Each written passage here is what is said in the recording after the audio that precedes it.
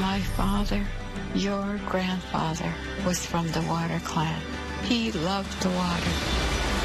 He wanted me, his only daughter, to have that same connection to the water that he had. I have to go. For him, for us, for the water. Wow, pretty powerful stuff there. That is a clip from the trailer for a brand new movie that's premiering at Harkins, Arizona Mills tonight. Touch the Water is a story of an elderly Native American woman who sets out to fulfill a lifelong desire. And that film hits theaters just in time for Native American Heritage Month. So we are excited to have filmmaker Holt Hamilton and actress Perci here to tell us more about Touch the Water. Thank you so much for being here. I saw the trailer. I can't wait to see the movie itself. So Perci, I'll start with you. What was it like to be involved with this production? You're the star of it. Yeah, thank you. First of all, I just want to say thank you to the crew. The people behind the scenes, I learned a big respect for the people that work behind the scenes. And I'm just like, kudos to you all. But to do the film, it was very life-changing. Yeah.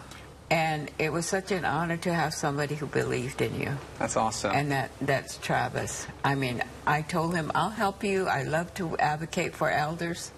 And when I offered my help to him, I never imagined this would be what I would be doing, because I am not an actress. That's incredible. So I spoke with you last week. We were at a conference together, and we kind of talked really in depth about the production of this movie and how long it took. What is it like to finally see this movie at its completion after starting before the pandemic?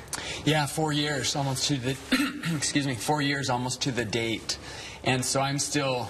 I don't think it's real. We have the world premiere tonight, and I think at that point when I'm sitting there and seeing people in the audience, that's when it's going to hit me. But I'm starting to get excited, but I'm like, there's still a lot of work to do. Don't get too excited yet. But yeah, I'm feeling that ease of burden off my shoulders and the excitement of why we work hard to make a film. So Perci, I've asked you this, but I'm going to ask you again on the spot. Have you seen yourself yet in the entirety of this role? No, I have not. Okay. You know, when we did the filming, we did bits and pieces all through. I have no idea. Okay. But I know that the story is really awesome. It's really awesome, and I'm really looking forward to seeing myself. The trailer's the only thing I've seen, and so besides the poster.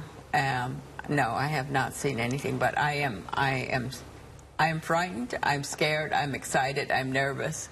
So, yes, all of that. So you mentioned you're from the Hopi tribe. Right. What's it like to be represented on the big screen like this?